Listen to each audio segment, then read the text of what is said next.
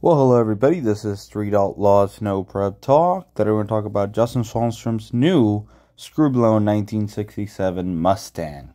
Now, before I go directly to the photo owners, please subscribe and comment and stay tuned for a lot more videos coming. All about the Street Outlaws No Prep Gangs Race Series and all the other Street Outlaw shows.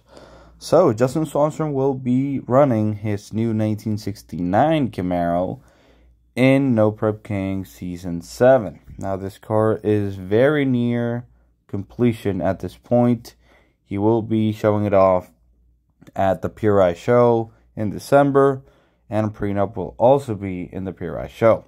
Now, as he has explained recently, he is building another car, which will be a backup car to this one in NPK. And it's also going to be built by Wizard Race Cars, and it's going to be a 1967 Mustang. Originally, he was going to build another 1969 Camaro as backup, but he actually let the fans choose roughly about a week ago in the comments of a video that he made. So that was really cool to see, and he has decided to build the Mustang. So I think that was an awesome decision because there are not many 1967 Mustangs. Now, Jerry Bird has one, as we've seen this year, and it's got a nitrous motor, obviously, and it was also built by Wizard Race Cars. So it's basically like an Eleanor fastback replica. So I think that's really cool. That car looks stunning, and seeing one of those with a screw-blown Noonan Hemi, in my opinion, is going to look badass. A lot of people don't like the screw blowers, but I really like the blowers sticking out the hood. So I can't wait to see how that's going to come about. Now, they just pulled the trigger on it. So Wizard built that Camaro, the 1969 Camaro, in roughly 6 months.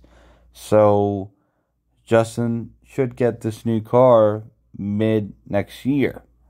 And that would be really cool to see, because he will get it roughly mid-season, since the season apparently starts in February. So that's going to be cool to see Justin running a Camaro and possibly running this Mustang as well. They both are going to have the same chassis. What changes is the body, and it's going to have the same screw-blown Noonan power plant.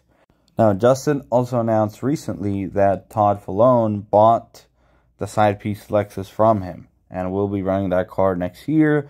That car is also near completion, and it will also have a screw-blown Noonan Hemi. So they're going to be running 4 cars next year. Basically, the Mustang, the Camaro, Todd's Lexus, and prenup for now. So that's really cool.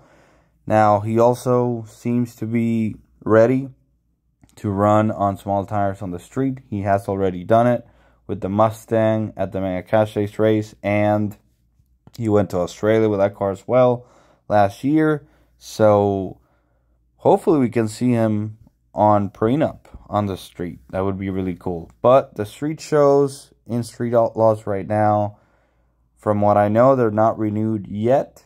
So we're going to have to see what exactly happens with that.